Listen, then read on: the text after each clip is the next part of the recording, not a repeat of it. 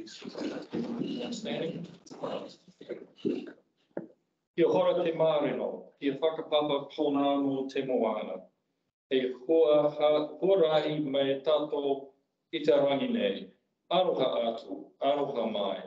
Tato ia tato katoa. May peace be widespread. May the sea be like greenstone, a pathway for all of us this day. Let us show respect for each other, for one another, bind us all together. Ngā mihi nui. I'll call the meeting to order and open the December 13th Kingston Regional District Council meeting. Welcome everybody. Thank you for being here. I'd like to extend a welcome to our community board chairs. We've got Dave Ryan online and Warren Brooks. Thank you for taking part. We have, I'd like to ask for any apologies. Do we have any? I don't think we do. No, friendly, we do have Gary who will be coming online very shortly. Has he joined us yet? No, he's having some technical issues at the moment. So can I get a movement to receive the apologies, please? Terry and Delly, all those in favour? Aye. Thank you. We have a late item on the agenda which we'll deal with last. That is the appointment of a replacement director for Arikitaki Sugarloaf Board of Directors. The reason this has come up now is because former Mayor Sandra Gowdy was a director on Arikitaki. She has now resigned, and there is a board meeting tomorrow. So I'd like to see council appointment of a director to replace former Mayor Gowdy. Council is a 1/3 shareholder of the ATSWL, the company formed to develop and own Sugarloaf Wharf. The proposal is that we receive the appointment of replacement director of Arikitaki Sugarloaf Wharf, report dated 13th of December 2022, and that we appoint Council Chief Executive Aileen Laurie as a director of Arikitaki Sugarloaf Wharf Limited to replace Simon Gowdy. Can I get a second? Oh, sorry, this will be dealt with last. So that gives you a heads up of the late item on the agenda, and we will deal with this at the end of the meeting.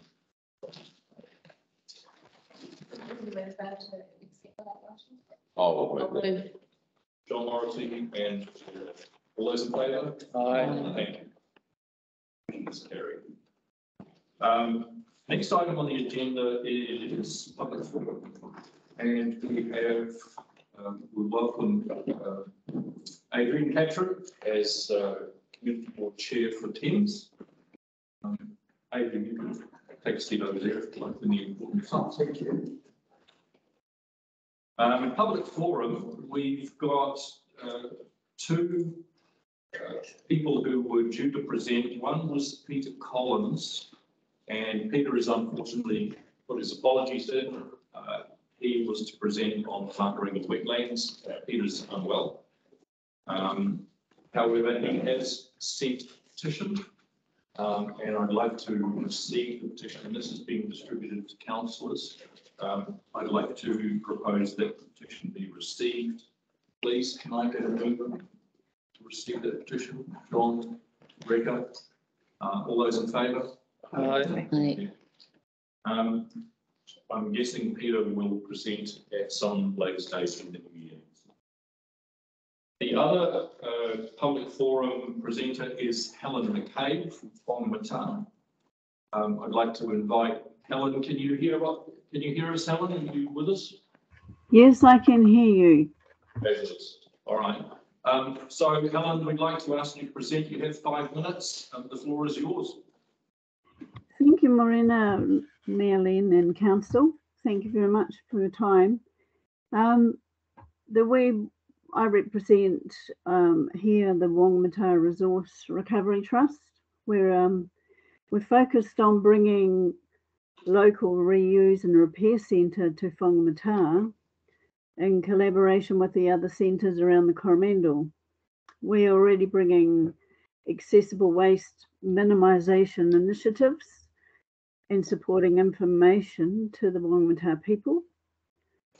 We welcome the new curbside services and look forward to working alongside the incoming waste management company and the TCDC solid waste team.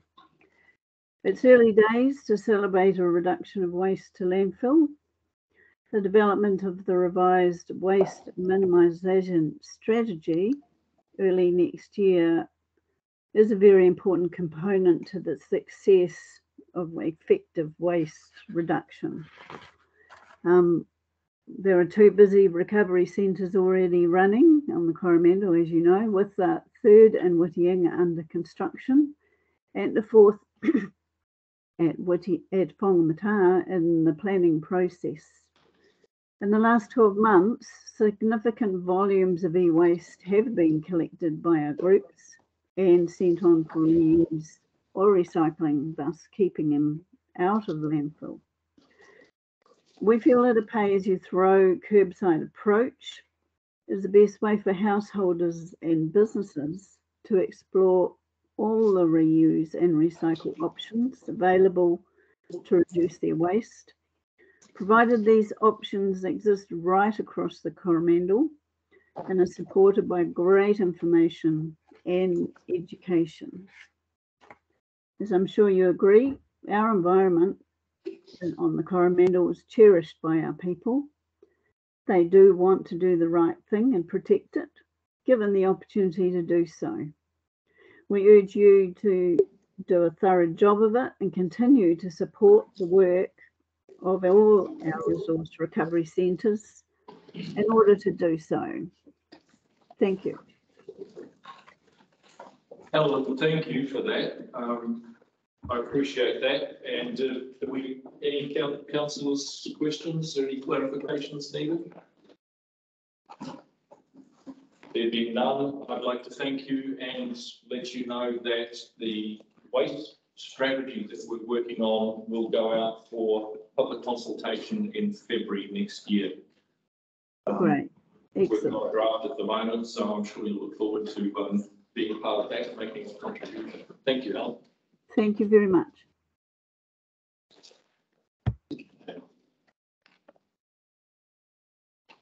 We don't need to do anything else on public forum.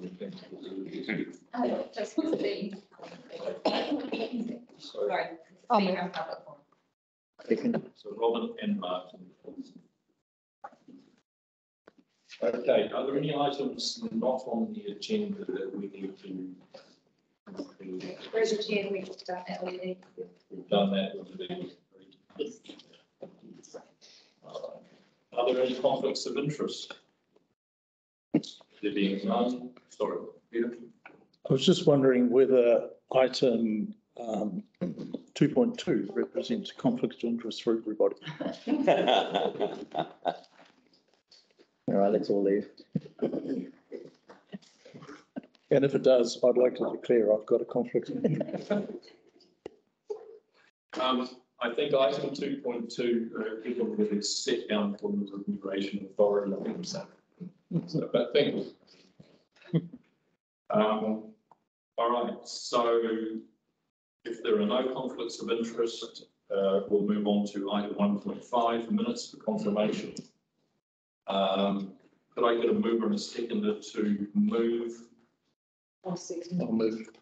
So we're going to start with TCDC report for 29th of November 2022. Sorry, mover again, sorry. Move, I'll move. Peter and Delhi.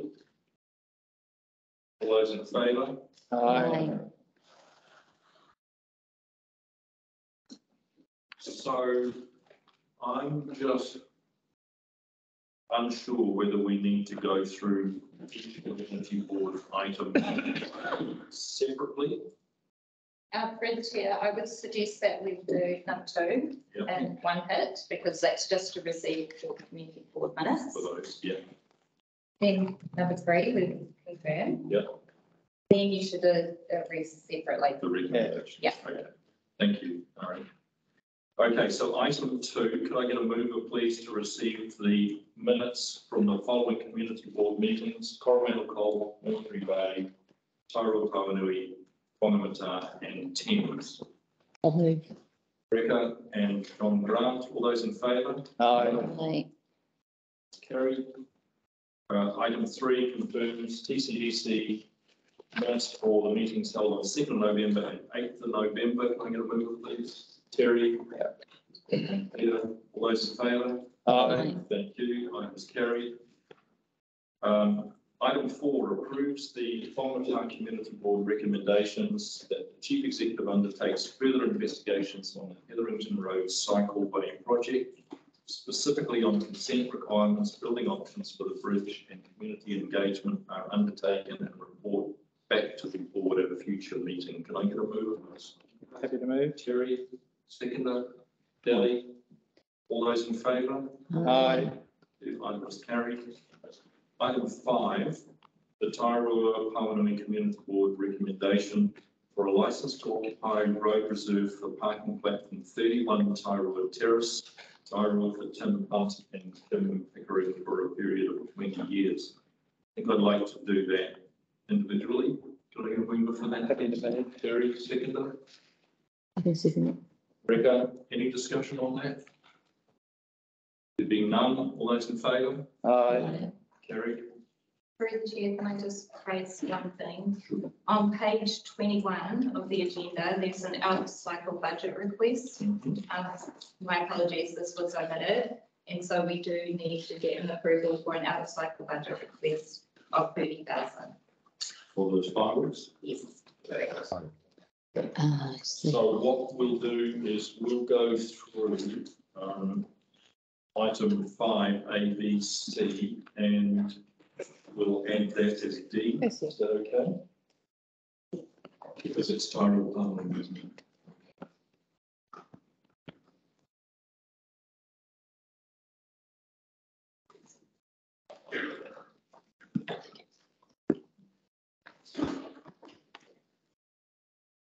So item B, to delegate the chief executive powers to agree to the specific terms for the licence to occupy. Mover, please. Peter. Seconder. Delhi. All those in favour? Aye. The item C, which is that uncycled budget request. Oh, it is there. Please. Okay, great. Thank you. So just ignore everything Ari did recently. Apologies. I thought I'd seen it.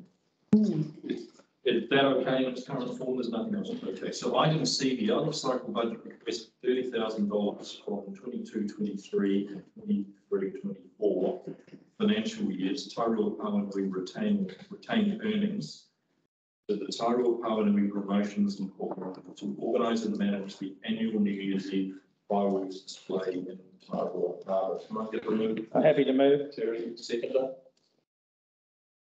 Peter, thank you. Any discussion on this? Just a question through the chair. I'm supportive of this. I understand it's a very successful event, so it's just for information purposes, really, as to why this is an out of cycle and coming through at this stage. I don't know the answer. Yeah. You want to speak to this? Thank you. Yeah, in the past, it's been publicly subscribed to, plus we've given them a grant, an annual community grant. Of course, last year it didn't happen because of COVID, but the donations have gradually been falling away. So we cannot, I would lose my head if we took the funding away from this. It could become a very popular and expected event each year, so we want to put it on a more firmer funding. So this is why this came from. I need to understand our management this idea. So yeah, we've got to keep it going. So Thank you, Warwick. So just acknowledging Warwick Robin is Chair of Taurua Poverty Community Board. Thank you for that input. My understanding is this is the only organised fireworks event in the whole Coromandel. Am I right? Is anyone aware of any other? I think it'd I think it's, Sorry, Mark. yeah, I feel unable to support this. It seems that it's an event that happens close to midnight. Lots of people can watch it from their house. I don't see how there's a whole lot of business opportunities for business to benefit from it, and the idea that we're paying $30,000 for something intangible that we don't have anything left at the end of it just doesn't sit right with me. So I'll be voting against it. Thank you, Councillor. Yeah, it's from Gary Gottlieb here. It certainly brings a lot of people into town, and they stay for some days, if not more. And it's an event that's talked about by everyone in Pecuniary and Taurua, and people come from all over the place. Thank you, Councillor Gottlieb. Yeah, just through the chair, I'd just like to speak in support of it. It does bring the two towns together, Pecuniary and Taurua, and they gather around the harbour, and it is New Year's Eve, and it's an event that has been there for a long time and really supported, and you'll find that it's well supported by both communities. So I think it's a great opportunity to bring those two communities together. I support it. Thank you, Councillor. Any other discussion? Probably, I would just add and continue to offer my support for this. However, I would, just as a word of caution, I think when it's done for one area, it does raise questions as to who else might be asking, and could this become instead of a $30,000 cost, a $150,000 cost, for example. Just through the chair, it's locally funded, and I think they would like to put that into the long-term plan when it comes around. It's just the time sort this time around, and it would go through two steps, and then to go into the long-term plan if it was decided. Locally funded. I think from my small involvement in public events and on the fringes of fireworks display, organised fireworks display in Petitioner, which used to happen, the impediments and the organisational barriers in the way now with health and safety and the permits and consents required have probably stopped a lot of the other organised ones happening. And that's, I think, why this is the only one that's left. The fact that this is still in place, I think, is a credit to the people of Taurua. Robin. So does the 30,000, is that all of the costs included? I understand the 30,000 does put the whole project together. It goes on a barge. They've got an organised barge that they keep, and they put that out into the harbour. Yeah. And they have a specialist come in and set it up. And it goes for about 15, 20 minutes. So it's quite a lengthy display. And it's all very health and safety organised, so people can watch from a distance. I'm not disputing that, Terry, at all. I'm just asking what the total cost is. So if this is the 30,000, that's all. Okay, thank you. Thank you. Any other discussion? There being none, I'd like to put the motion. All those in favour? Aye. Those against? Councillor Broadley, would you like that recorded? Yes, please. Thank you. All right, motion is carried. Item 6. The council approves the Thames Board recommendations that council receives the gifts of Waikato and Miners Gate sculptures from Thames Public Art Trust following installation on the Karakia rail trail, meaning council will own and maintain the two sculptures to the length of their useful life. And B, that council approved an annual cost of $5,432.31, excluding GST, from 2023-2024 to maintain and ensure the interwoven and Miners Gate sculptures to the length of their useful life. Can I get a receipt of receive that, please? Robin and Martin. Any discussion? The motion, all those in favour? Aye. Just a bit muted. Aye. Motion is carried. Thank you. And I think it's probably worth noting that the Thames Public Art Trust deserve a vote of thanks for these contributions and the other ones that are going up around. I think it's been some really good work going on. Could we put that in the? I think we can. Can we note that, please? Do we need to turn it into a formal motion of thanks to the Thames Public Art Trust? Add it to the end. We can add it. Yep. All right. So the motion is that we thank Thames Public Art Trust for these 2 sculptures and for the other pieces that they installed in recent times around the Thames district. Can I get a mover for that, please? And a seconder. So Martin and Dally, all those in favour? Aye. Thank you. Okay, moving on to item 2.1, committee structures and appointments. Could I get a mover and a seconder to receive the motion, please? Yes, I'm ready. Terry and John Grant. So you're all familiar with the proposed committee structures. I'll take the report and the proposals as read. Do we have any discussion? There being none, I'd like to put the motion. All those in favour? Aye. All those against? The motion is carried. Thank you for your support in putting this together. It has been a bit of a journey, but we're on a good path. And just a note, as you'll see at the bottom, the report will be provided to a council meeting in the new year, provide further advice on the proposed additional standing committees. Chief Executive is under control. Item 2.2, electors. Sorry, can I just, so that we were voting on all those resolutions, the 6 resolutions? Yes. Okay. No, I did not understand that. I'm sorry. Was there some discussion, Councillor?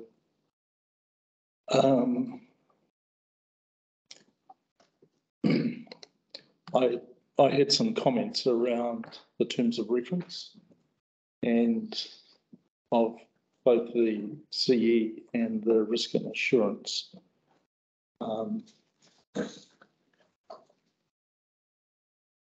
Yeah. Do you want to discuss those here, or would you rather take them offline? I just, if I can just read through my notes briefly.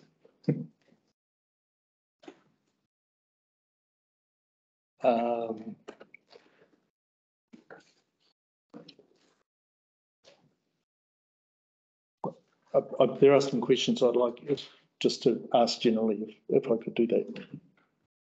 Am I allowed to do that? Absolutely. Okay. So, sorry.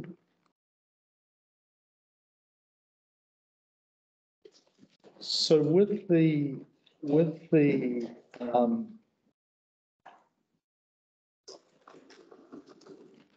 risk and assurance committees,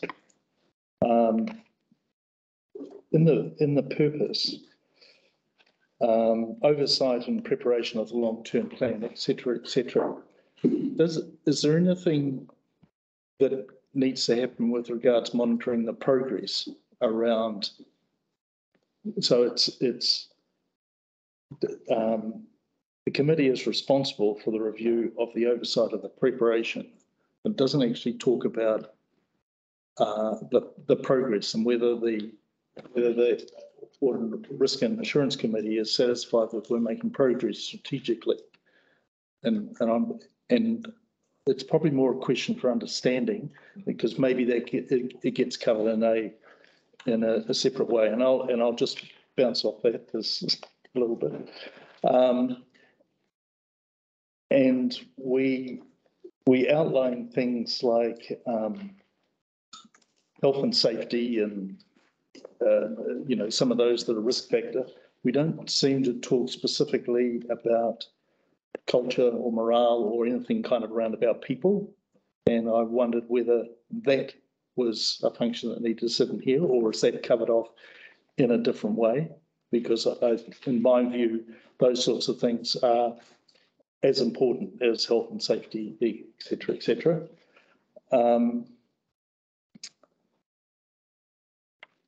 Third question was, I was wanting to understand what CCOs we have. I know we're part of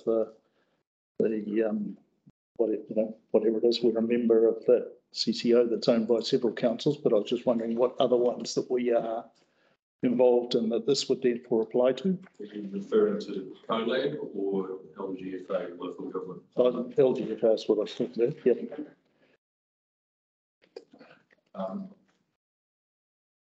Sorry, Councillor Rebel, please complete your question, and what I might do is ask our Chief Executive to maybe address those. I know that it's a full committee of council, and there will be ample opportunity to drill down into all of the detail and get answers to the questions. And then the final question was just related to the fact that this is a full committee of council. Why is that? And does that necessarily mean that there is the appropriate expertise to cover off things like, and one of the things that comes to my mind is the whole threats we have these days around cybersecurity, for instance. And Martin's probably the closest person to anything related to cybersecurity, and I see that as a major as well. So those were questions that I had around the terms of reference. So maybe I can address a couple of things. The reason it's a full committee of council is it's required to be. We have to have a full, it's my understanding, no? Or it's a choice, and it's a choice that this council has always made. So please correct me if I'm wrong here. Yeah, well, if I could speak to that one, there's different practices with audit and risk committees, or risk insurance as we now call it. Some councils have reduced numbers around the table, so we can spend more time going deeper. Other councils see it as such an important function that they want all of the councillors around the table. My personal experience is I've seen it both, and given we don't have a lot of committees, full stop, there is a potential for there to be an A team and B team, if you like, for those that are on risk insurance and those that aren't. But at the end of the day, it's your choice as to how you see that panning out. And in this case, in the workshop that we had a few weeks ago, we discussed it being a committee of the whole. But at the end of the day, your choice. Can I just respond to that? Because I think in what I read here is one of the things is there is an expectation that we as councillors upskill ourselves and equip ourselves on all these matters. And I just kind of think that's suicidal. You know, if we are wanting to, each of us to upskill ourselves in certain areas, I have zero interest in upskilling myself in legal matters, et cetera, yet that's what's communicated here, that there is that expectation. So I just... If I can come in, I don't know that that's the case. You sit here in a governance role, not as an expert role. And in fact, sometimes sitting here as an expert can be a problem, because actually the experts are reporting to you. So you're relying on the folk over the back there to provide their expertise and for you to bring your governance skills to bear. Recall we do have Bruce Robertson in the chair, and he's the independent, and he brings a huge amount of governance expertise to the table. So that would be my response around having to go dock deep. You rely on your experts. Thank you. Yeah, right. Sorry, Terry and John. So just to add a little bit more, Peter, also on the health and safety side, we have a very, very informed discussion and presentation from Paku, both on staff, risks, where they fit, very, very clearly understand where our issues are. So I think that's a very well covered through the audit and risk, and that's where it comes through that channel. So it's really important for us all to sit around the table and hear that side of it. So I find that's very well covered through that meeting. John. Yeah, risk and assurance is the reason I sleep well at night. The existence of that committee is actually really, really important for all of us, and I do believe we all need to be sitting at the table, because with Bruce, our independent chair, his knowledge of local government and how councils work and identifying risks is absolutely exceptional. And without him, I mean, in the old days, it was chaired by council, and you're right about lay people. It was dangerous. It was a dangerous ground for councils to be in. But now with an independent like Bruce, believe you me, you will sleep a lot better at night with them in charge and all of us sitting around the table. Just have two little things really to say. At the beginning of last triennium, Sally and I were not originally part of the Audit and Risk Committee, but we chose to attend the meetings voluntarily until we were co-opted onto it because the level of understanding that we needed in order to be able to do our jobs came from that committee. And which sort of leads on to the second point is that sitting around this table, I was elected to represent the people, and that is the role that I bring and the expertise that I have here. And so that was the other thing I'd caution. We all bring skills that we have from our previous life, but I can't apply my skills as teacher or whatever in this particular setting because I have to put everything through the lens of the councillor. And so that's why it's really good to be able to all sit around the table, remember the role that we sit here in, and remember the information that we've been given, as Aileen said, by the experts that are here to advise us. Yeah. So in discussing the makeup of committees with a number of the other mayors, I've had some fairly strong advice that it's good practice to have the whole committee involved in risk and assurance. It is such an important function of council.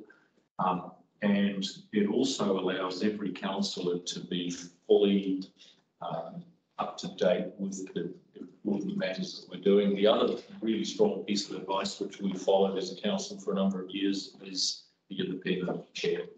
And Bruce Robertson has a good reputation with a lot of experience in that governance oversight of risk and assurance. Kelly.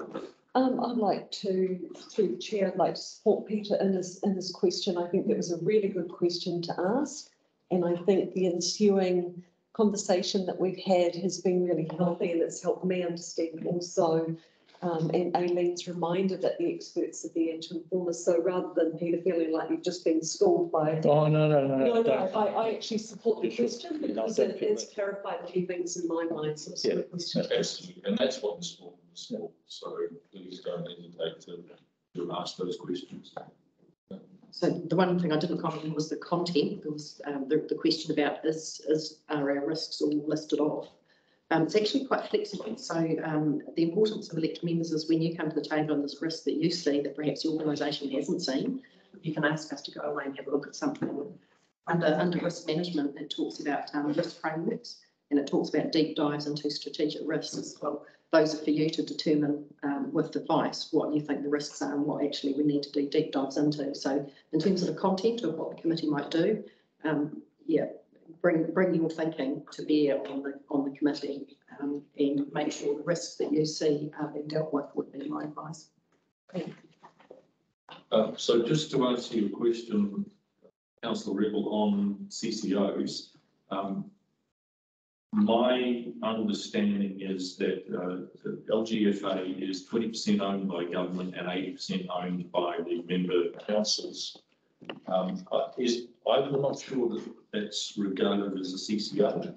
No, not mine. It is. It is. So it is a CCO. Council control organisation. Wireless is wireless. The Waikato. That's a CCO. Yeah. Two that we have. Yeah. And the membership and makeup of CoLab is how many councils? 11 or 12 councils. Western Bay. Within Western Bay, Karakia, Waikato. It's all the Waikato councils, which includes Taupo and Western Bay Petitions have just brought into it. Actually, Taupo just dropped out, sold their shares to Western Bay. In Rotorua do appear occasionally, but membership. And CoLab's function is to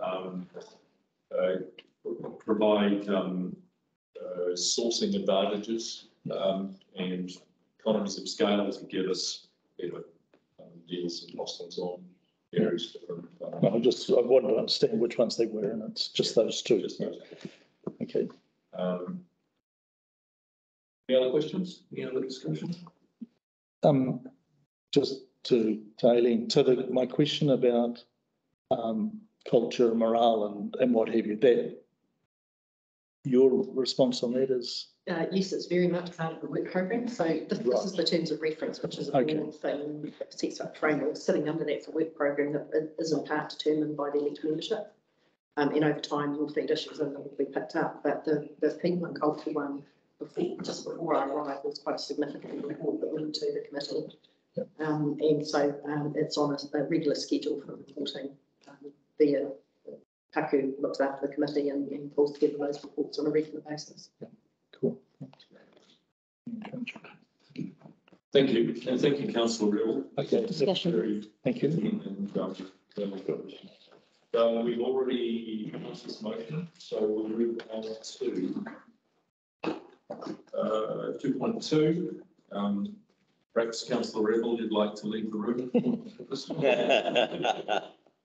Could I get a mover and a seconder, please, to receive the motion? I'll move. John. The motion is that TCDC receives the elected members' remuneration report dated 28th November and endorses the proposed remuneration schedule and requests the Chief Executive to forward the resolution to the Remuneration Authority. Is there any discussion on the motion? There being none, I'd like to put the motion. All those in favour? Aye. Those against? Motion is carried. Thank you. Council meeting schedule, item 2.3. Can I get a level, please, list? Yeah, over the minutes. Councillor Walker. I'll second. Second. Motion is that the Thames Coromandel District Council receives the 2023 council meeting schedule report dated 25th of November and approves the council meeting agenda as contained in attachment A of the agenda report. Any discussion? Yeah, I've got a couple of questions. You've got some alternative plans or workshops in here. Those workshops, say, aren't defined as yet. Is that right? Council workshop? Yeah, right. So they'll just be placeholder. Placeholder. That's my understanding. I could probably take a guess what they might be, but yes.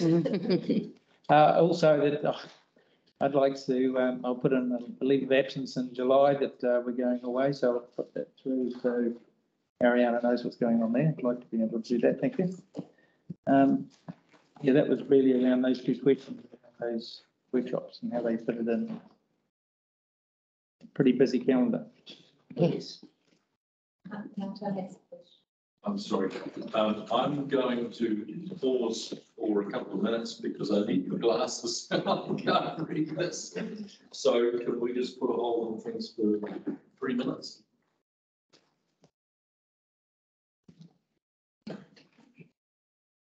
Save one question.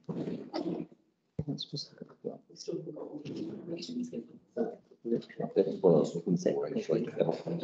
Well, that's part of, so we're only adopting attachment A. So this is attachment B. What about the now?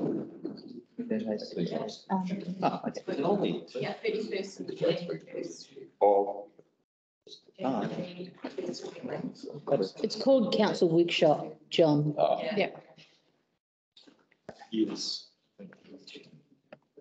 Yes, thank you. So just a comment on the schedule. There are external meetings which have yet to be put on here. Some of the organisations, for example, Civil Defence Emergency Management, that Councillor Grant and I went to yesterday, those schedules were only signed off at that meeting yesterday, so they aren't on this schedule. So the only other comment that I'd make is on the first reading that the schedule looks pretty packed, especially the second page, but bear in mind that we have 5 community boards and not every councillor is involved in those community board meetings, which are not always welcome to attend.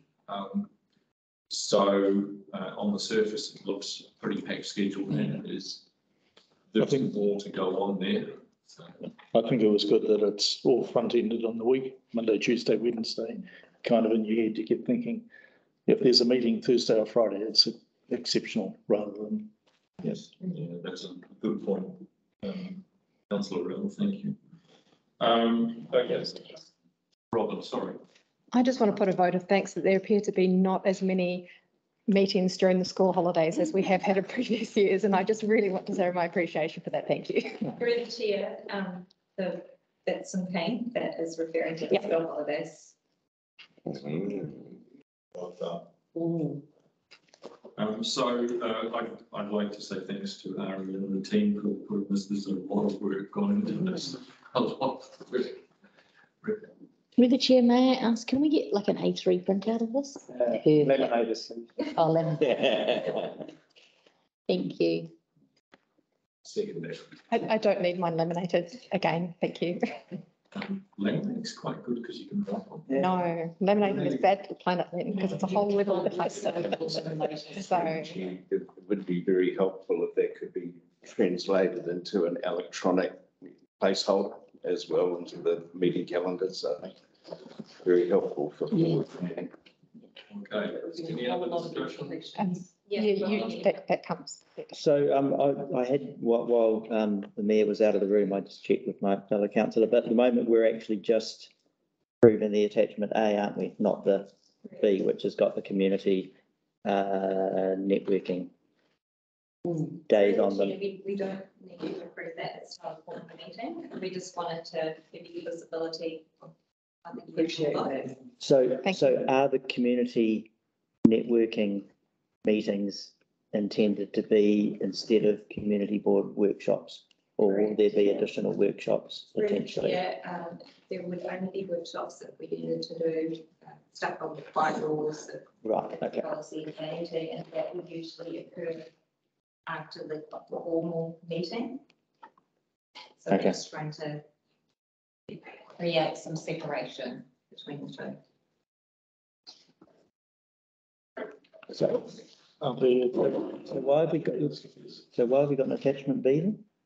Why is it Just not? to give you a visibility of the full year. Oh, I see. Right. Okay. Thank you. Councillor Rivers. I was just wondering whether the community board chairs had any comment on the timetable. January. I can imagine it's a holiday break. So anyway. The final prediction. While thank you, Warwick.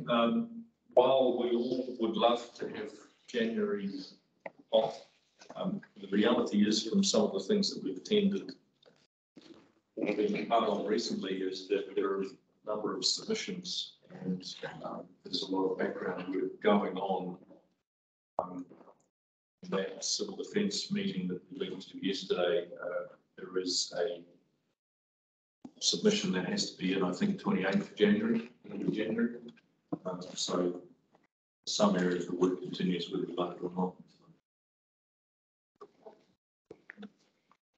Okay, any other discussion? Through the chair, is there any idea or tentative dates around the Rumo Marae? Through the chair, that is on the 31st of January. It's just shown as a workshop. Okay, that's just so. Through the chair, that the electronic invites will be sent after this is approved. Thank you. Thank you, Mary. Okay. Right, any other discussion? I'd like to put the motion. All those in favour?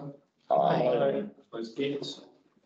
Motion is carried. Thank And a you. vote of thanks to staff for the work put into this. This is like a military tattoo. So, just to ask, if I could just ask Ari a question. So you send those invites out, so it might just be worth warning newer members that you're going to get an absolute lot of emails. But when you do an RSVP, and I know some people religiously do RSVPs and others don't, but that's fine.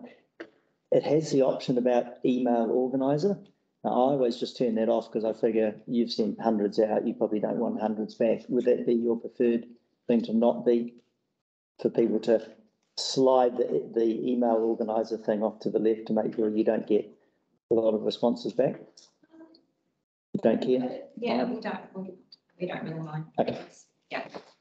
Usually elected members will let us know well in advance if they're going to be an apology for amendment, but Okay. it's not a problem. Thank you. Item 2.4, appointment of registrar for the Pecuniary Interest Register. I'd like to. I'll move it. Terry Walker to move and a seconder, please. I'll second it. Go. Let's have Gary second that because it's the second of the year.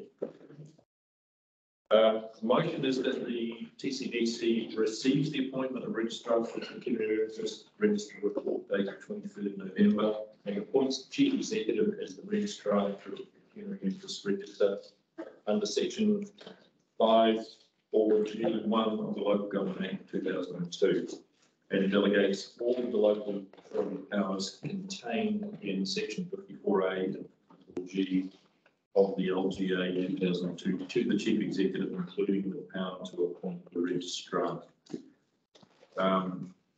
Any discussion?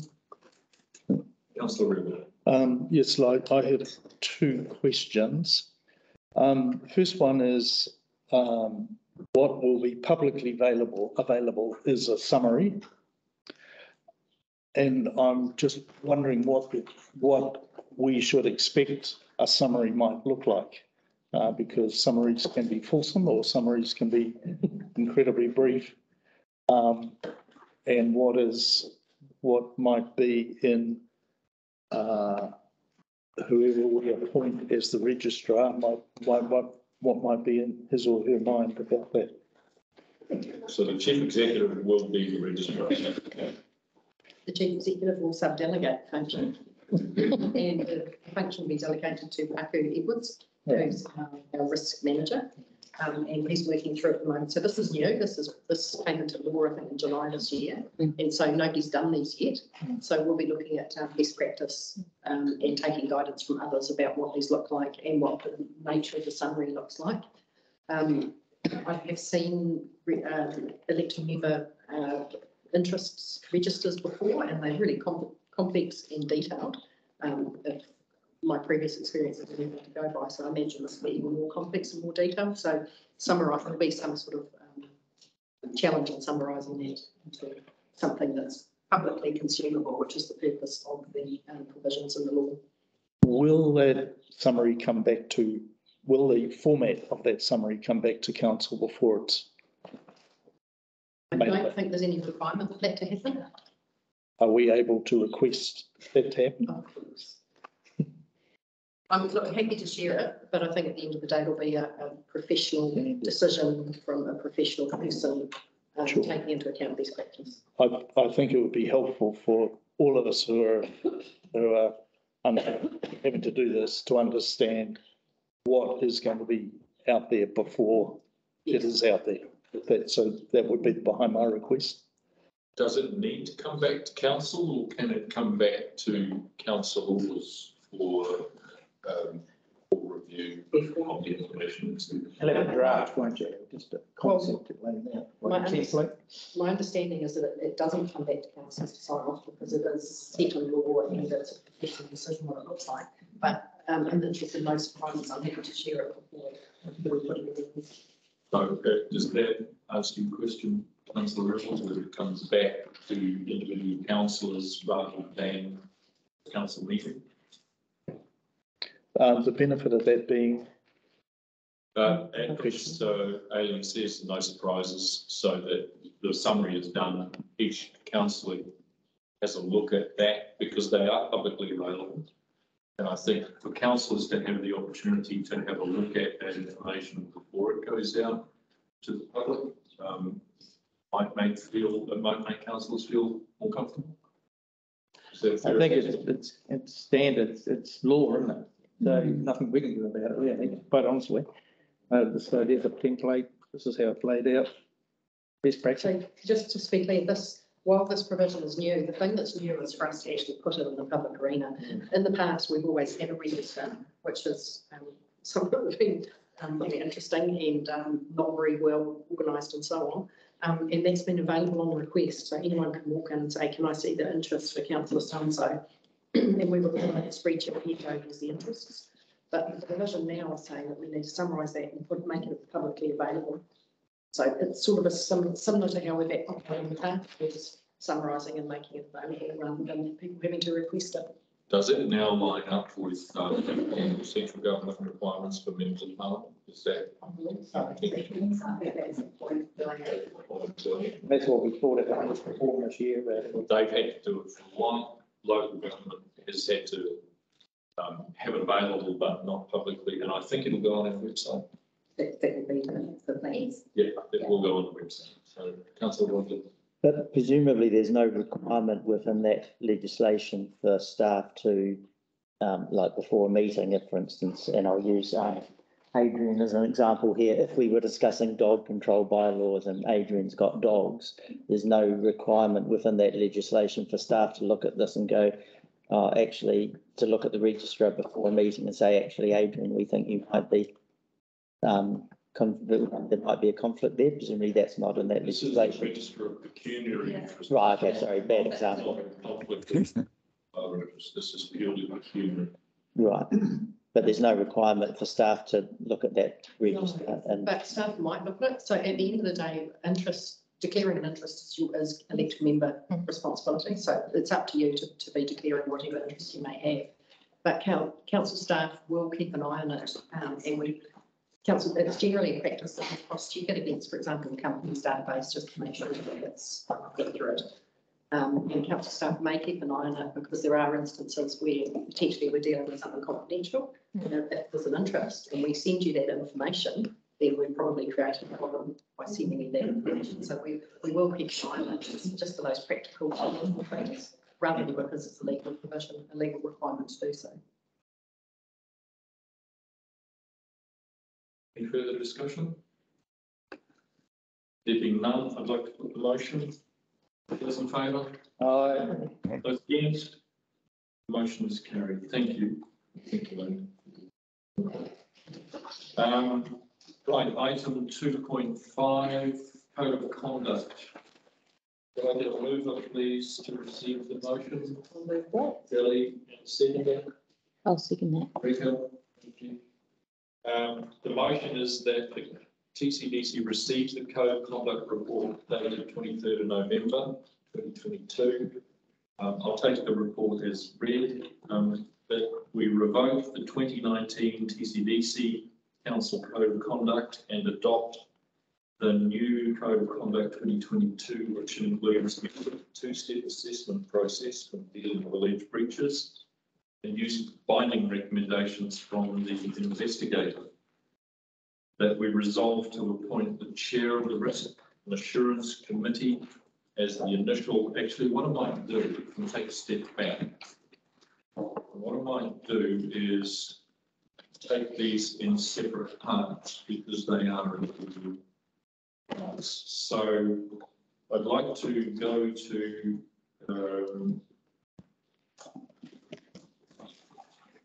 item 1. We've got a mover and a seconder to receive the Code of Conduct. Item 2, that we revoke the 2019 Code of Conduct. Could I get a mover, please? John Morrissey, seconder, John Grant. All those in favour? Are we revoking that one? We're revoking the 2019. Yeah. But I have, to save me talking much, I sent an email before my laptop went mad on me, setting out a few concerns I have. And it might be a good idea if people just read that rather than me talking. So, Councillor Gottlieb, can I just, so that we're clear on what we're discussing, can I make it, so I just ask you to clarify that you are talking to item 2, which revokes the 2019 Code of Conduct? Is that what you were? No, what I'm saying, we need to reflect whether we revoke that, whether we amend it.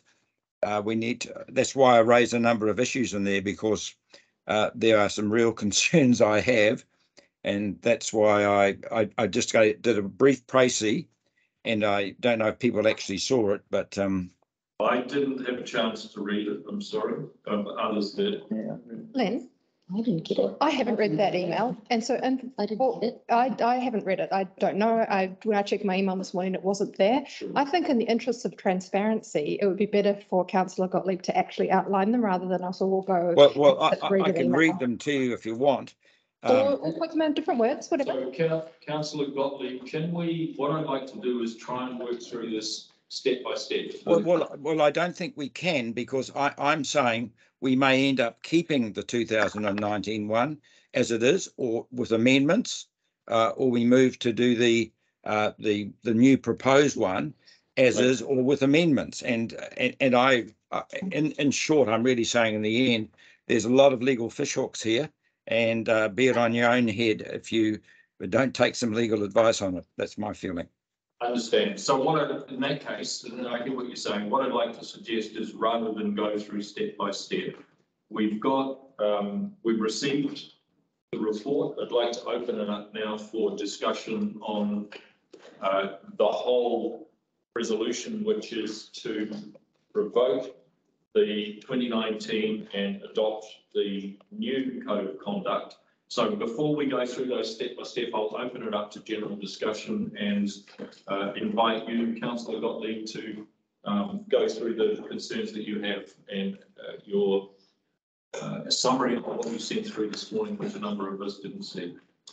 Yes, well, what happened was we should have before you the code of 2019 that in November of 2019. And I hope councillors have that before them, because they need to compare that to what's being proposed. That was far more in-house dealing with it, and that has advantages and disadvantages. Did he send it? Martin got it. My computer broke down, and that's why it was going crazy. And but Martin has it, and I think Peter has it.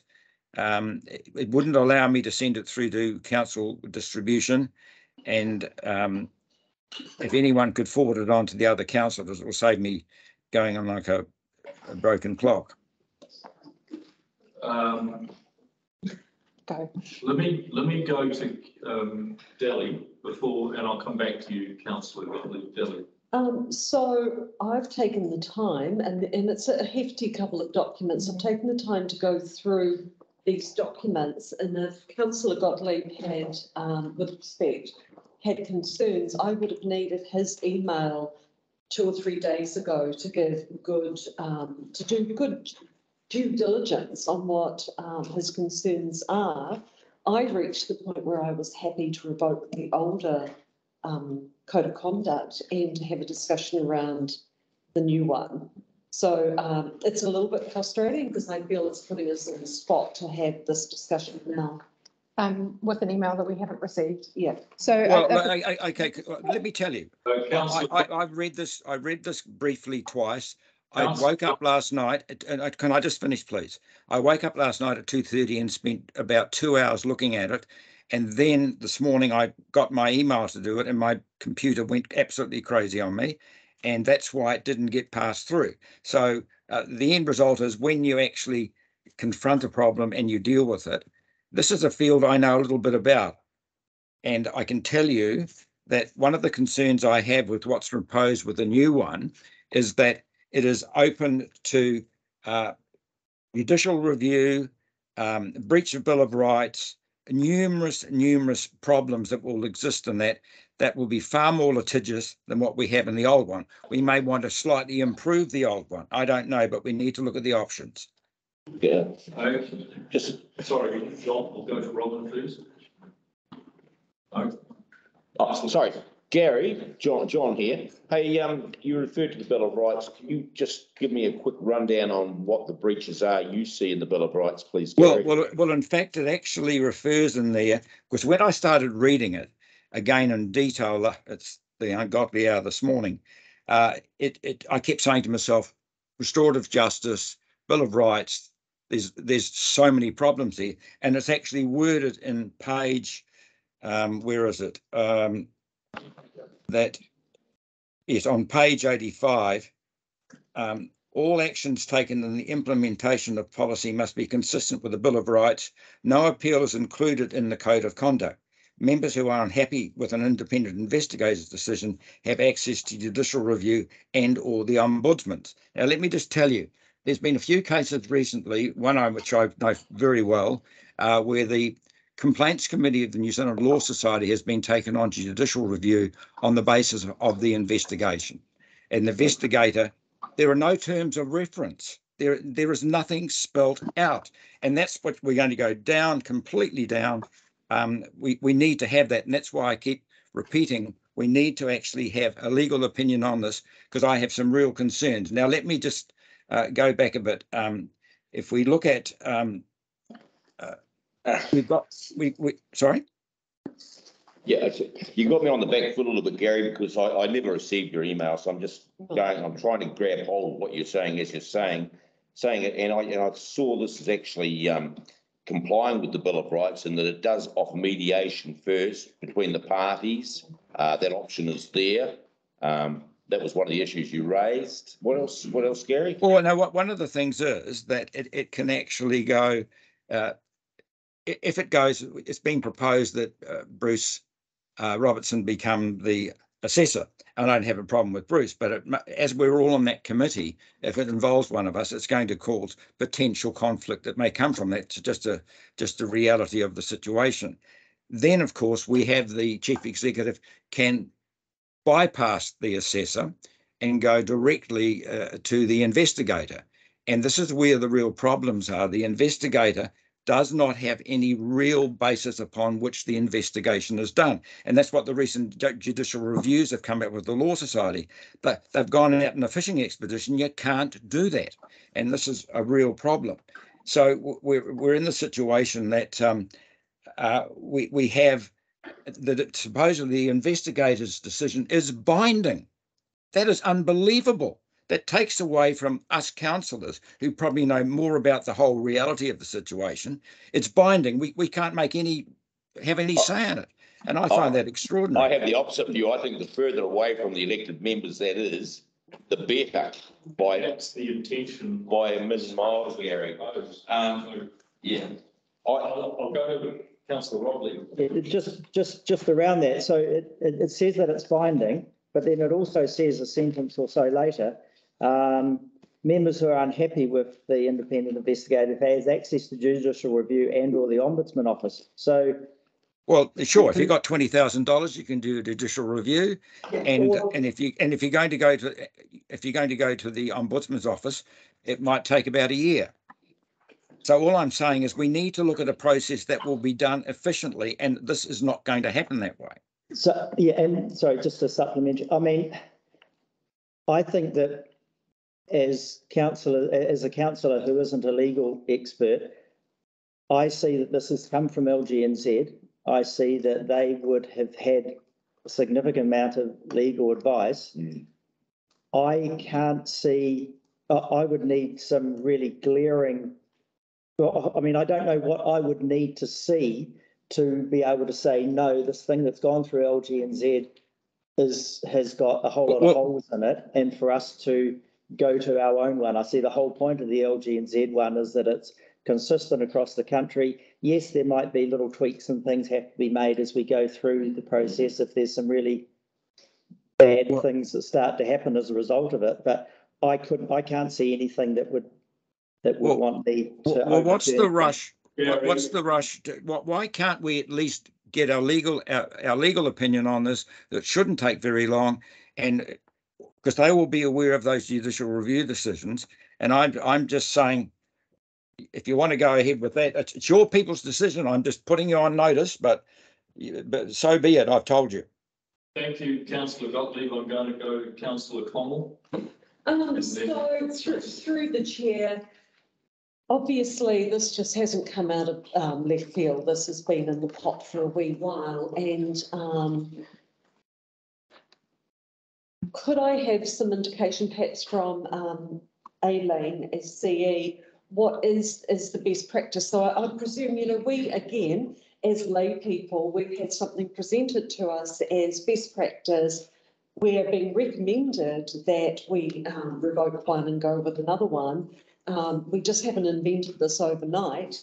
So could I have some background on what other councils are doing? Thanks, Aileen. Yeah, so the background to this is it's actually in part been written by our own independent chair, Bruce Robertson. And so Bruce has been in a number of code of conduct cases. I'm not sure if I'm allowed to say what ones, but he's been involved in a number of them where the previous code has created a whole lot of issues. Right. And I can tell you I've got personal experience with issues created by particularly the process end of the code. And there's actually quite a lot of risk on the chief executive in handling these. And there's also the current code, it's quite political. And so Bruce, in drafting some of this, he had a couple of objectives. One is to depoliticise the process, to make it safer for those folk that are having to handle the process and particularly protect the chief executive and protect the mayor and the councillors that end up having to make the decisions under the previous code. The other one was that Bruce was really keen to put the mediation component into it, including the ability for it to be a confidential mediation, because often the issues escalate and they could have been dealt with quite simply, with chat early on in the process. So that was the other motivation in terms of the drafting of it.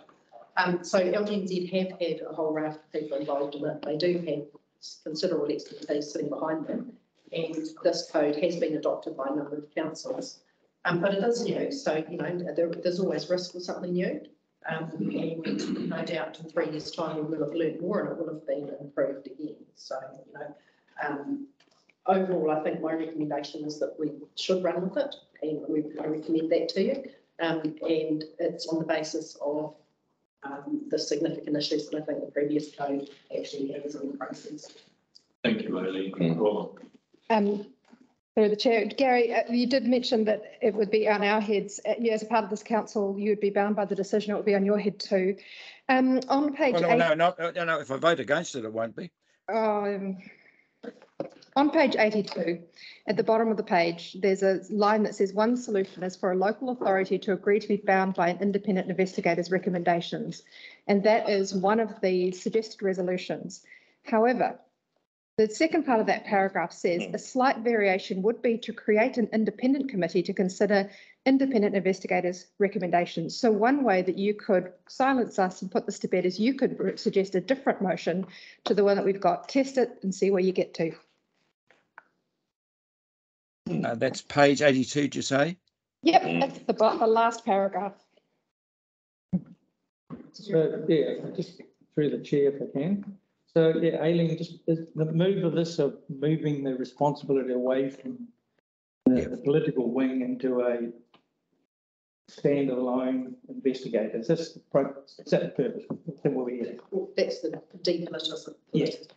Depoliticise. Depoliticise the process. Yes, that was one of the intentions in drafting the new code. Because before the mayor could do it what you like type thing and make decisions pretty strong.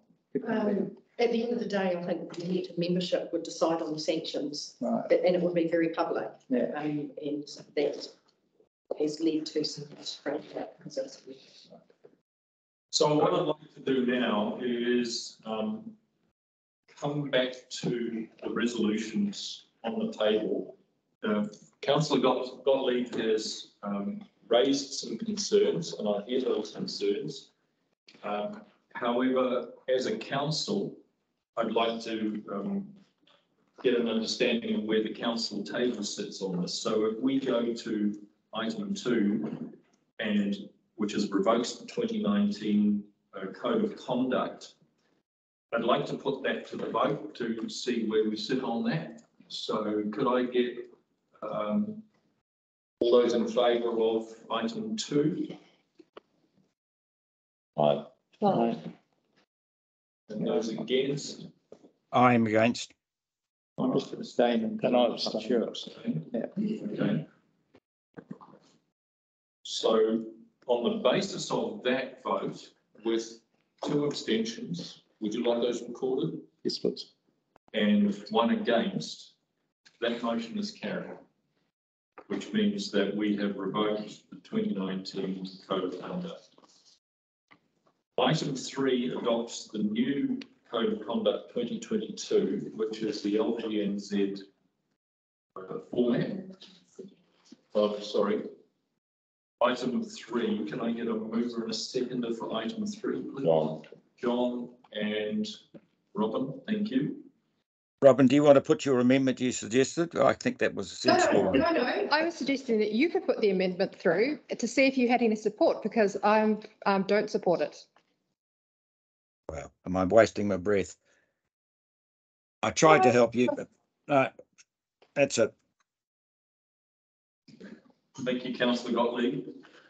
So the proposal is that we adopt the 2022 Code of Conduct, which includes the use of the two-step assessment process and the use of binding recommendations from an investigator.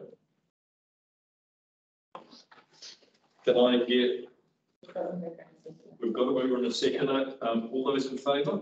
Aye. Those against? Me. Councillor Gottlieb, that motion is carried. Thank you. Item 4, that we resolve to appoint Chair of the Risk and Assurance Committee as the initial assessor. I'll move that. I'll second that. Seconder, John and Rebecca. All those in favour? Aye. Motion is carried. Are you in favour of that, Councillor Gottlieb? Yes, I am. I said that in my, unfortunately, my laptop broke down, but yeah, that's what I said there, yeah. Thank you. This is the formal vote part of it, so we appreciate that. And item 5 directs the Chief Executive to create a potential panel of independent investigators, including but not limited to the LGNZ recommended panel, and report back to Council for review and comment. Can I get a move second for that, please? Happy to do it. I'll move John second. and Rebecca. Can I ask a question, please? On what basis would the panel be from? It seems a very wide basis. Is that going to be people with legal and local government knowledge, or what sort of combination? Councillor Gottlieb, the makeup of that panel with the proposal is detailed in the report. No, I read that, and that was pretty vague. Right. Is there any other discussion on that? If not, I'd like to put it to the vote, please. All those in favour? Aye. Those against? Motion is carried. Councillor Gottlieb, you've raised some important points, and I would like to explore those a bit more, but in terms of this resolution, this one is carried, and I'm personally happy that we can move forward with the Code of Conduct, which we're required to do under the so Rebecca.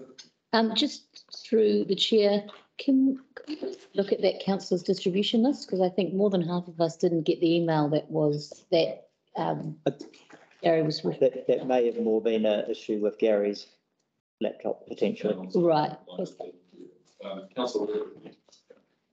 Just in terms of the process that we've been through, what I was hearing, and this is only what I was hearing, was Gary recommending that we get it reviewed, a legal review of the thing.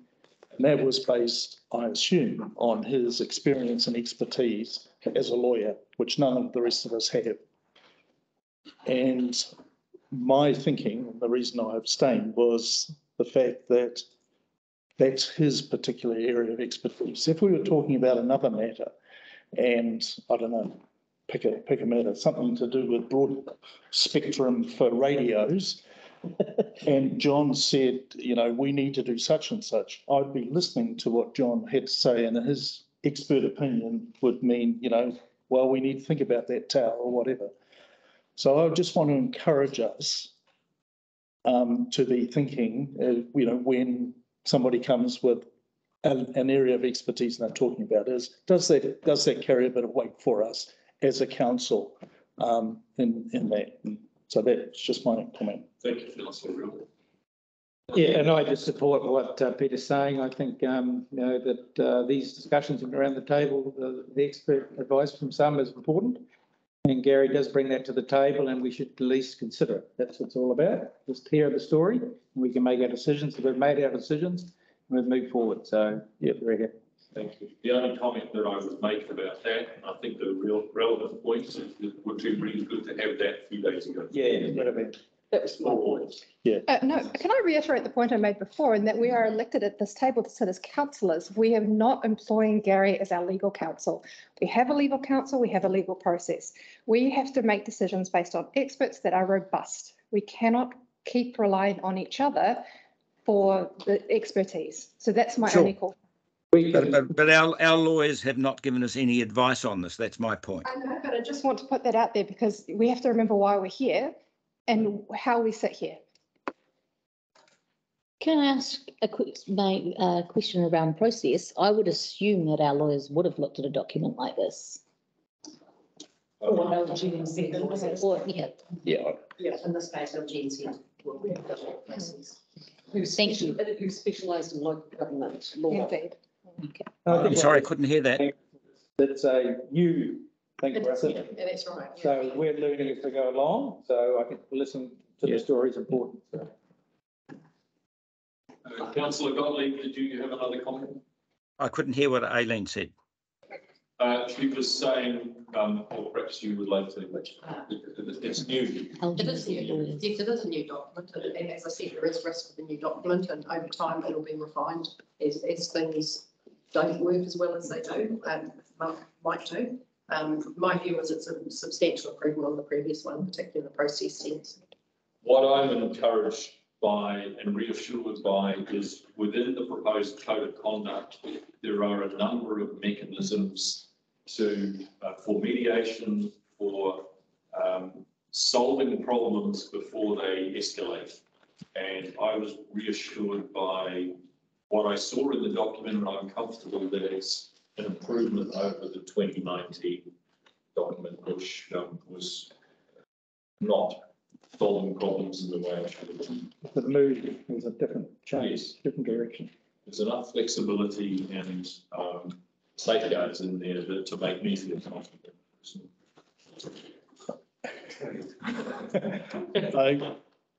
Having said all that, can I just point out that on page 97, I think there's supposed to be 3, not 30, where it's outlining the number of. Oh, no, hang on. Sorry, that's the next section, I think. Yeah, I'm just. You've lost me, Councillor. Yeah, I've lost myself. So this is a pecuniary interest register where it says registers must complete the following and a description of 30 main business activities. Is that the bit you're talking about? Yeah, so it is on page 97. Oh, yes, I can. Yeah, got that? Okay. Agree. Yeah. Thank you, Councillor. Okay, moving on. How are we going for time? We're okay. Yeah. All right. Item 2.6, elected members' expenses and resources policy. Could I get a member of the secretary to receive this item, please? Councillor and Councillor Bromley. I'll take these as read. There is nothing in there that I think should cause any issues, any discussion, Councillor Bromley? So just on the, under the summary, page 103, I just wanted to clarify, it says community boards members receive 500 for the communications allowance, and it's being proposed that's increased to 1,000. Then it says this decision reflects blah, blah, blah, eliminating the need for printed copy. It is expected that members pay for their own printing with the allowance received. Is that just referring to community board members? And is this now saying that if you want a printed copy of the minutes, you're going to have to pay for it? I just want to clarify that because no comment.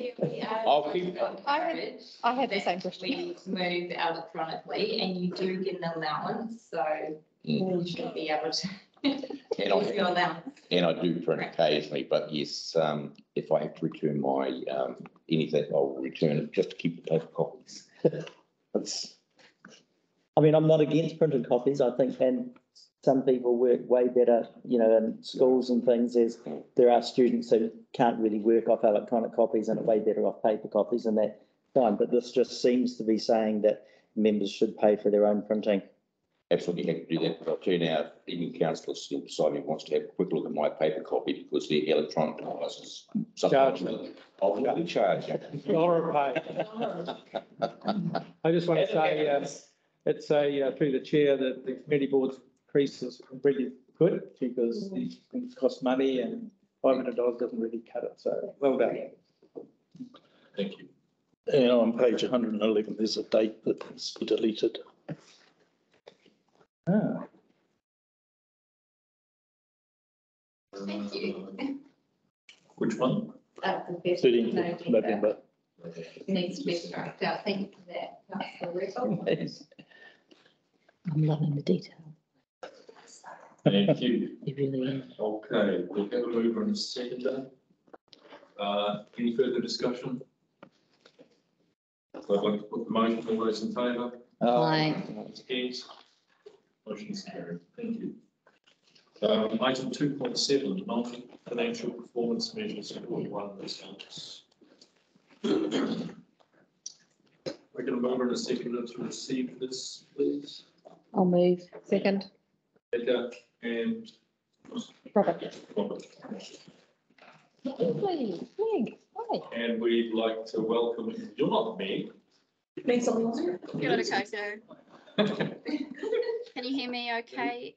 Leslie, we can hear you, thank you. Right, I will invite you to go ahead. Who's presenting? I can take this one, Leslie. So firstly, I just wanted to give the members a little bit of context because some of you might not be familiar with the quarterly reports.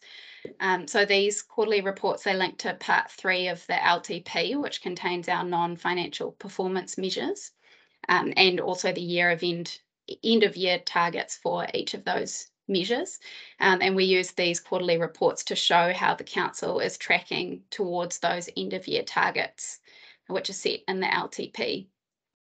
So right now we're reporting on Q1 of this year, which runs from the 1st of July through to the end of September, which is the report in front of you now. And I think that Bruce Hinson, I can see him in the back there, he'll be available as well to answer any questions about the operations group, which is a big part of this quarterly report.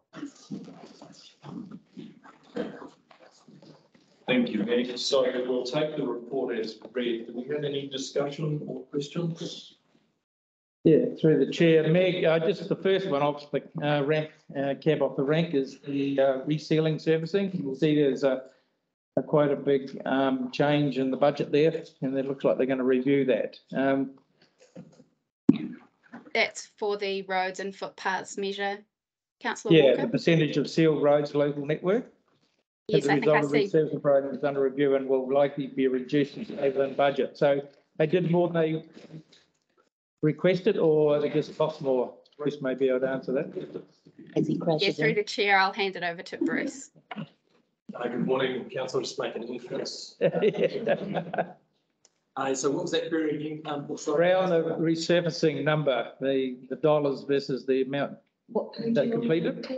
117. 117. First one off. Sorry. We'll ask Bruce to answer that and then we'll come to you, Councillor. Well, I just wanted to check. I know both our staff sort of pushed the microphones away. I just wanted to check to make sure that our people online, particularly Gary, can actually hear the staff members all right, because that has been an issue in the past. I'm not saying you have to have the microphone an inch from your face, but... Can you hear us, Gary? Yes, I can. Okay, thanks. I'm doing my best to project my voice. These are all just for Leslie because she's got a beautiful, quiet voice. Very loudly. So the question again, sorry. Yeah, sorry, Bruce. Yeah, so it was just you've just mentioned on there that the resurfacing program's gone over budget, and you're going to look at renewing that, looking at those numbers again, or that percentage of sealed roads. Yeah, so through the chair, so really what that's saying is that as costs have gone up, we're trying to live within our means a little bit. Yeah. So basically just do a better job of being efficient and cutting the cloth to sleep. that makes sense or not? It's all right. Sorry. As long as you're going to review it, that's all. Stunned silence. Yeah. Councillor Bruton. Comment and a question. First of all, I think it's fantastic that we are measuring road debts. Not, that we're, I think it's really good thing. I'm just not quite understanding on page 125 about the water quality thing. Just the right-hand column. So it's measured each year. But we're reporting quarterly, but we can't report because it hasn't been measured. Was it measured last year? Do we report it? It just sounds a bit confusing. Yeah, no, it is. So through the chair, it is a little bit confusing. So first point around the recording or measuring the deaths of serious harm on the road. All the roading measures are mandatory measures that come from the government. So all those measures have to be tracked and reported on by all councils. So those measures are, like I say, are set. So we don't choose those as such. But obviously, it is critical that we are keeping our eye on that and making sure that if there are issues that are causing deaths or serious harm on our roads, that we do things to correct them. Onto your second question about the drinking water. So everything, obviously, these reports are done quarterly. But what happens is that, and the testing is done, weekly. There's lots of testing done multiple times through the week. That information all goes through the information used to go through the district health board, Te Mata Arawa, the water regulator, and they basically look at everything across a full financial year, and then go, this is the result of the year. So it's very hard. We can't report on it through the year because they look at it every year. So we can't report midway through the year as such. So we will only get an annual report. So yes. So from the district health board previously and from Te Mata Arawa, they do an annual survey, they call it, and they go through all the councils and they give you like a full, this was your compliance for the year. And we got that back in August or something. Yes, last year, correct. Can I ask a question which is outside of the scope of what we're doing here, but it relates to the testing? Wastewater testing for illegal substances, is that something that we have access to, or is that done regularly? Or so through the chair, we don't have access to it. So it has been done regularly.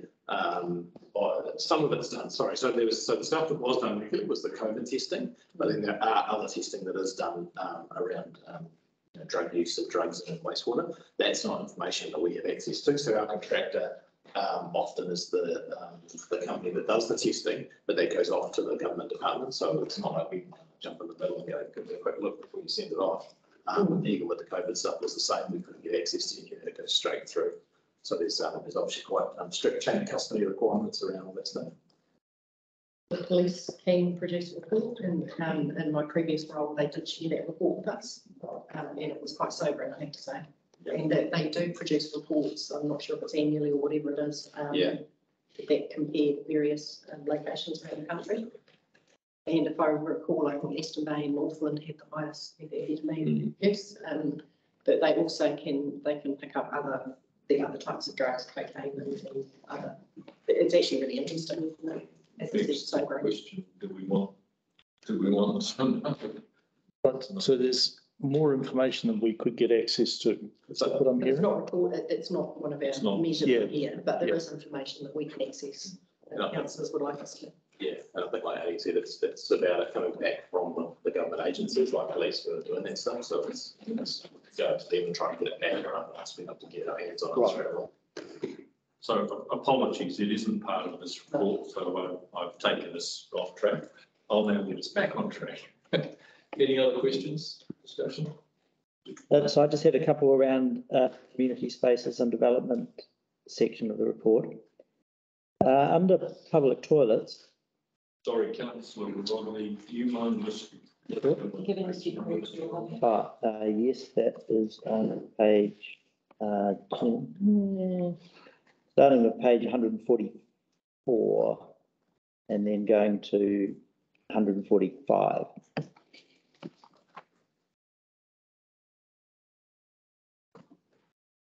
So under there it says level of service, the council's public toilets are clean and safe, and it talks about passing audit requirements. But just sort of like a couple of, that doesn't seem to be that clean and safe thing rather than actual availability. And just a couple of examples of availability is that here in Thames, we had the Thames Civic toilets. There's 3 toilets, but one was out of action for at least a couple of months, needing a replacement door. And in fact, there was an altercation between bus patrons who were, 2 started fighting because they were arguing over who was going to get to go into the toilet. And the Karakia Valley toilets were also locked for several months over winter. So I'm just a little bit concerned that, and I tried to raise this in the last term but didn't get very far, this talks about whether it's safe, but it doesn't talk about availability. So you could have a clean, safe toilet, but if it was shut for 6 months, the public are seeing that as, well, we can't use it. So I do wonder if there's any option around availability to be able to be recorded, and wonder what other members thought about that. So through the chair, that definitely could be a measure that is included in the next long-term plan when we set these measures. So obviously we try and strike the right balance between having enough measures for the different activities, but also not having huge tons of information. So not being onerous on staff to check toilets once. I understand your point totally.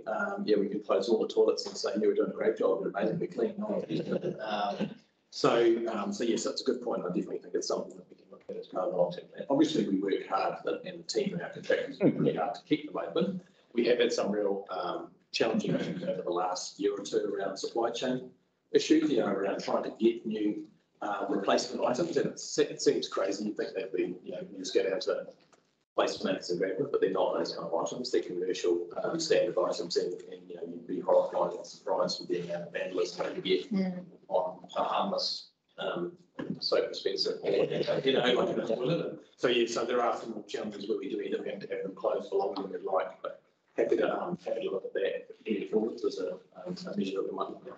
So through the chair, maybe Bruce, is that captured, of the 78 times that been audited, there's been one failed the building maintenance. So would that capture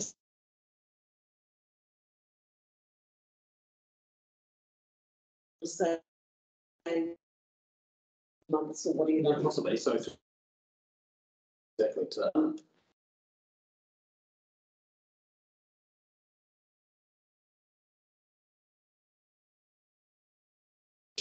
that if there is a bit around the items such as this. The sound cutting out all the time. And Yes, Councillor Gottlieb, I think we are having a couple of technical issues. Hopefully they're resolved, but working on it at the moment. Just sort of like a bit of a follow-up. Also, a little bit later on in that same report, 146.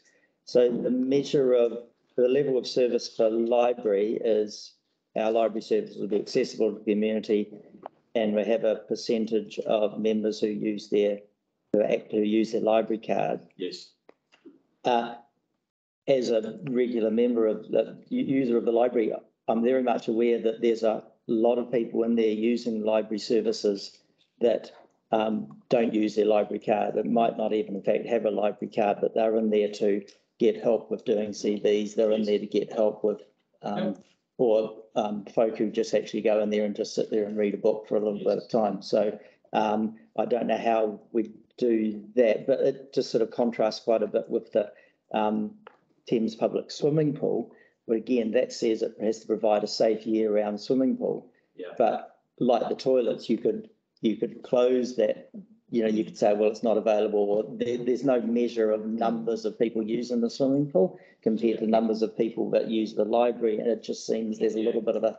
What I'd say, that's a good point, and I'd say this measure, like probably call it a transitional measure. Previously, the measure used to be number of people who have a library card, so that was even more blunt. It was like lots of people that never have been for the library for 10 or 20 years. So we moved to this one, but what I've discussed with Sharp, our library manager, is that we're actually busy at the moment investigating the use of the counters on the door counters. Okay. So we can actually look, we redo these measures to use the door counters and the number of people accessing the library as more of a guide as to how popular and how available our services.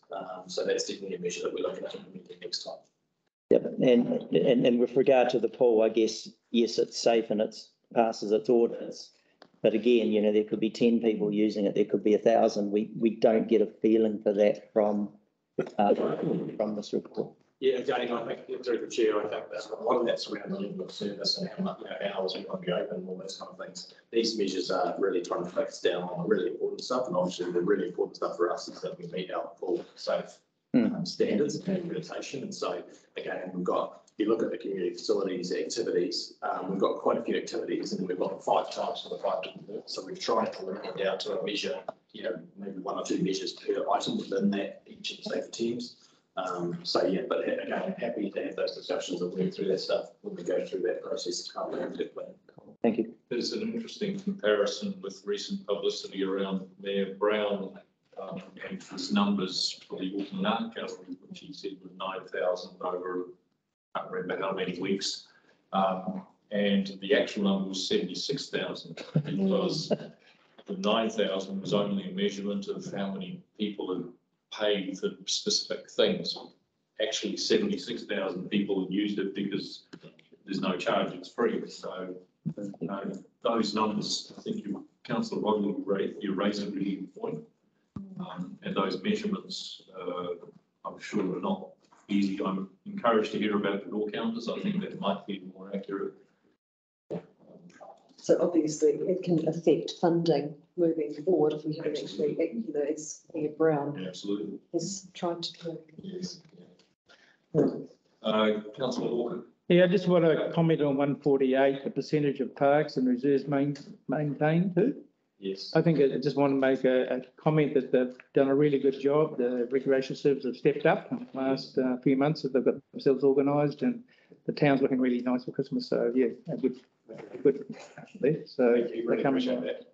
I know this time last year they were having a few challenges. Yeah, really new in the contract, and I know that anyone that was around this table, linked members were getting a bit of pressure in the air from customers around mowing and things like that. So yes, I think appreciate it. Can I add to that by saying I've had 2 or 3 visitors come to see me recently and comment on the level of customer service downstairs here at Thames office. Very, very impressed, very high, friendly and helpful. And so if that could be passed on, that would be really helpful. Thank you. Any other discussion? There'd be none. I'm sorry. Yeah, so just probably for the benefit of the new elected members, when you start the LTP process, we do it in building blocks. And one of the building blocks is these measures in here. So over the next 12 months, you'll find yourself a little bit frustrated at some of them and you'll think, well, that's not quite right. So when you do that, have a think about what you might do differently for the next period when you do the LTP. Because my experience is you get to that and it's a really busy workshop and all those great ideas that you've had in the past 12 months sort of disappear. And we end up back again with KPIs that people go, well, they could have been better. So I encourage you just to keep track of what you think as we go forward into the LTP process and make sure you record what you think you're not measuring properly. Give me some notes too, because some of this has been raised in the previous meeting.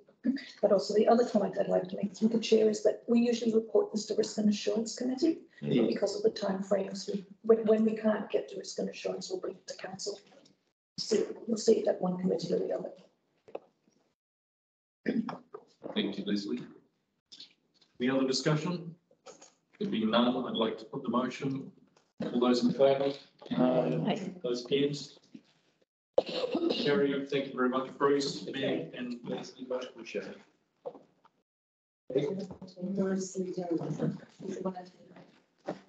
Also, yes.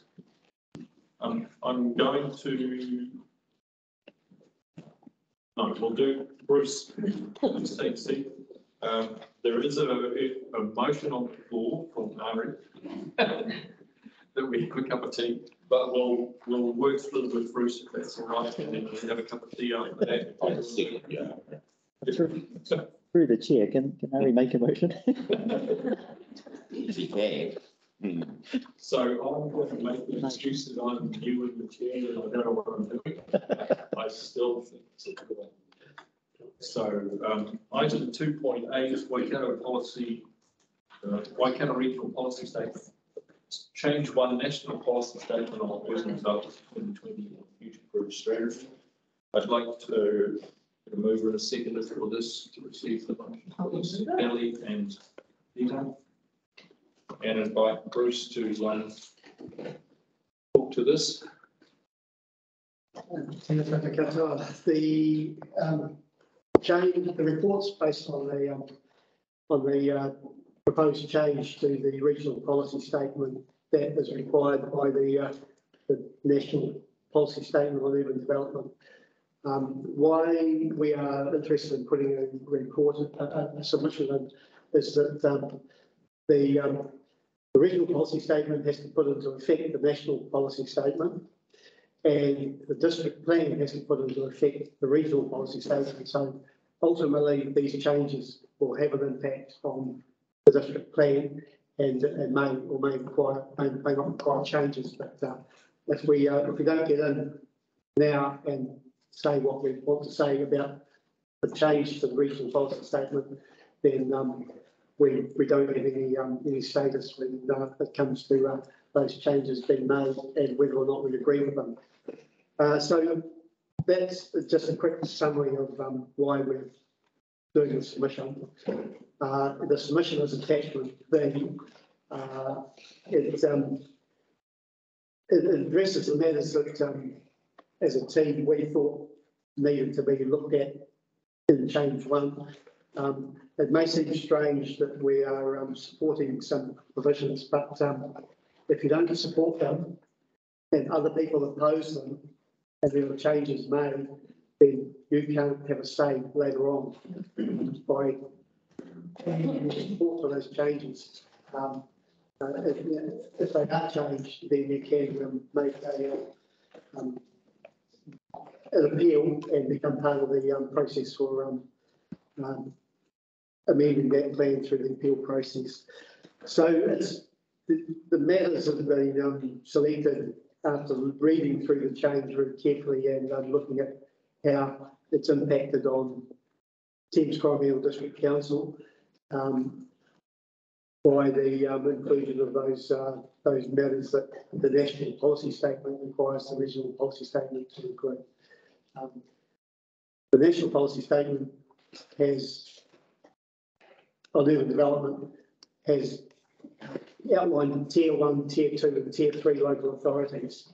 Tier 1 of the Auckland, Wellington, Christchurch. Tier 2 Whangarei, Queenstown, that type of local authority. Tier 3 local authorities with more than 10,000 people in the housing and business area.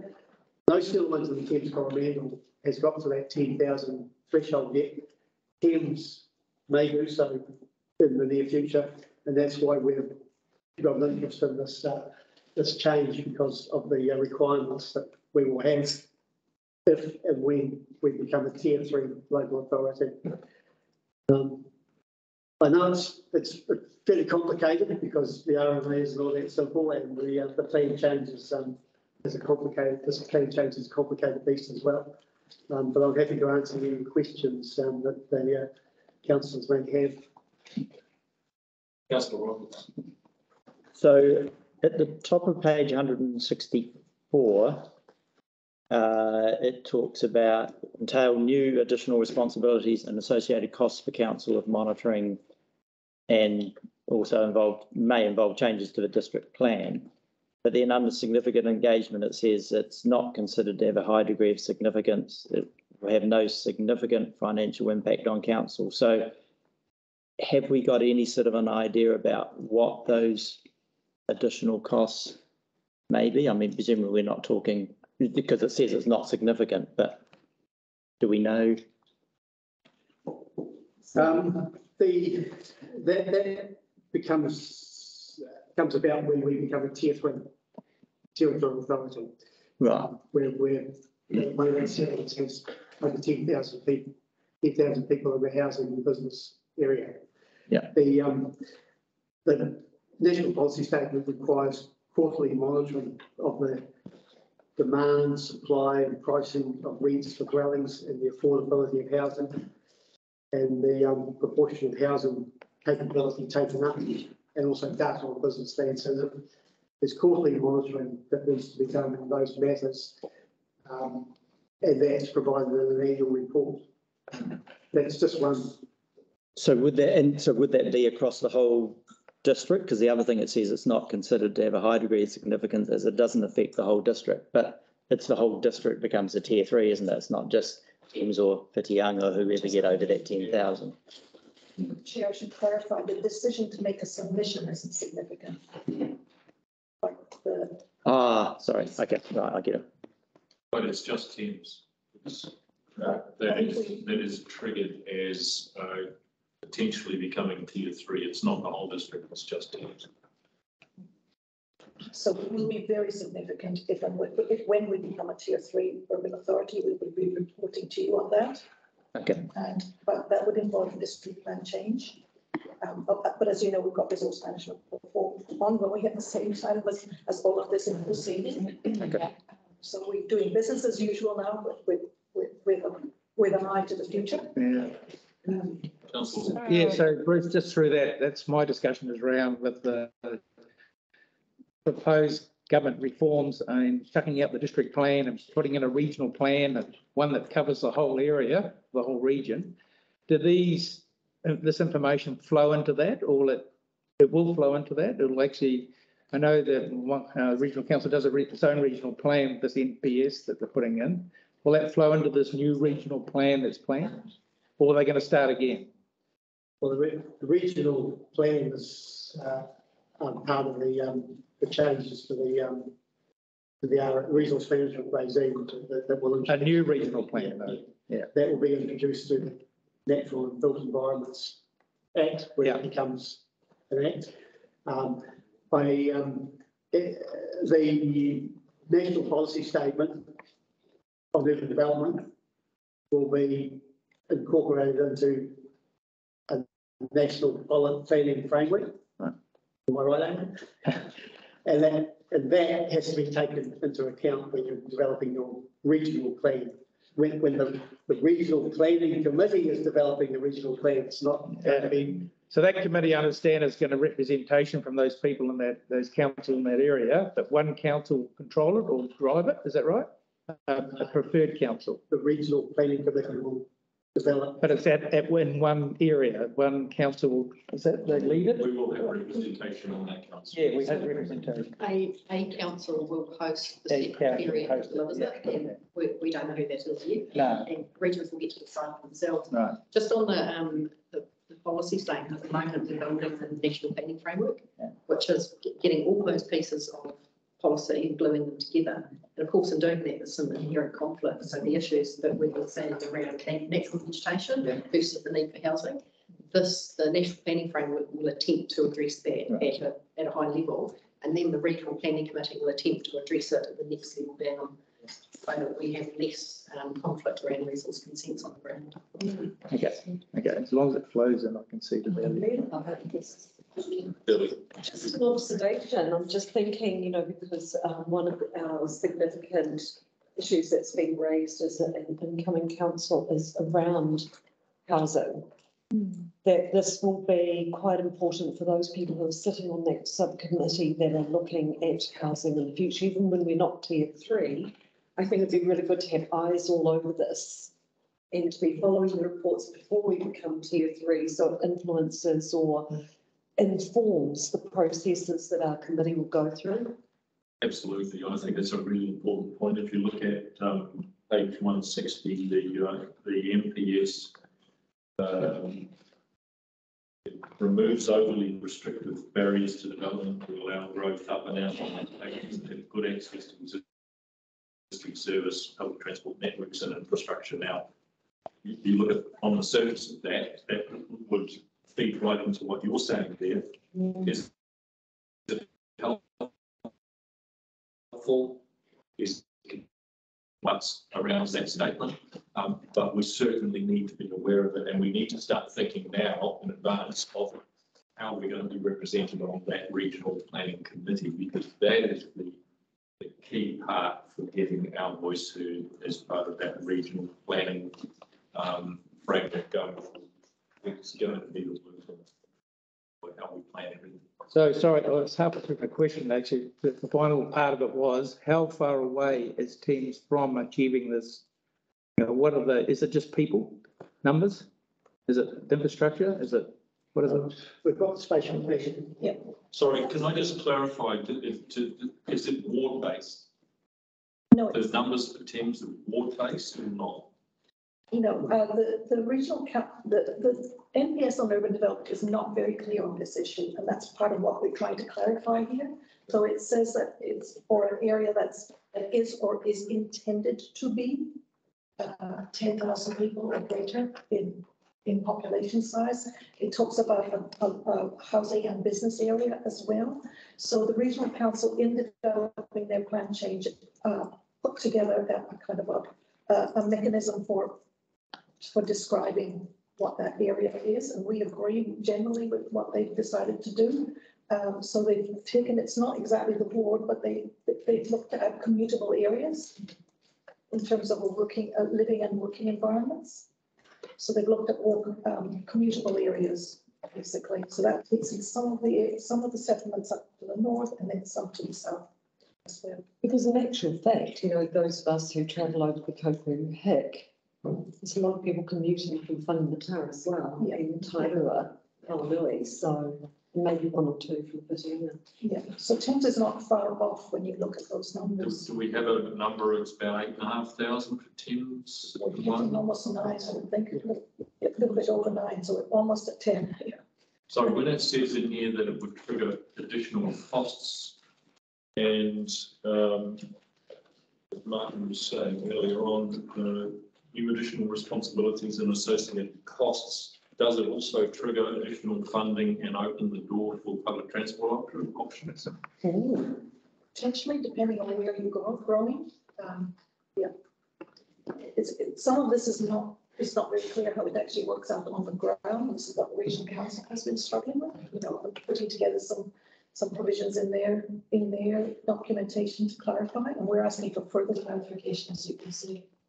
So we are, the resolution is to approve your submission. And I'm not sure that any of us are technically minded enough to drill down into this and have an informed opinion. Councillor, I'm surprised that there is no national definition of affordable housing. Isn't there it's just a phrase, affordable housing is just a phrase, it's not calculated based on.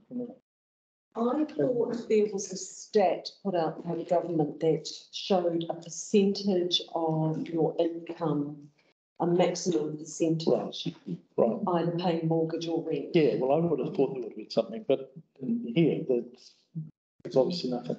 It's a buzzword because affordable housing is really about the affordable land to build the housing, because the housing piece of timber costs X amount. So it's going to cost more. Yeah, it's all about square meterage, but the affordable land is the key to put it on. Some land is a lot more expensive than others to make a difference. So the 10,000, just go back to that number, I mentioned that number. Is that ratepayer number? Is that total residents and ratepayers? Is it non-resident ratepayers and ratepayers? What is that? What's the number mean? The definition of the national policy statement says 10,000 people. That's right, that's clear. We should all apply it. So can I just ask in what Terry said?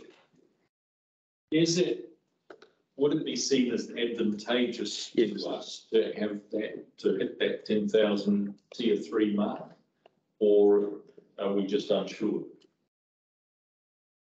Without putting yourselves on the line. We've actually thought about that one way or the other. We just looked at whether or not we are or not. Yeah, so it comes with additional responsibilities, but it also means that we have to plan better. We have to plan in an integrated way, in the way that we have already started to do through the spatial plan. So you're saying it would trigger an amendment to the district plan? We are already contemplating changes to the district plan as a result of the 10 spatial plan. One of the changes required if you are a tier 3 local authority reaching that 10,000 people threshold is the removal of car parking standards from the district plan. Yes, yes. Except for accessible car parking standards. So if the Thames becomes an urban environment with 10,000 plus people, the car parking standards are removed from the district plan. The car parking standards won't apply to the Thames or for the Anga or from the top. Which could assist. May or may not be dependent. Yeah.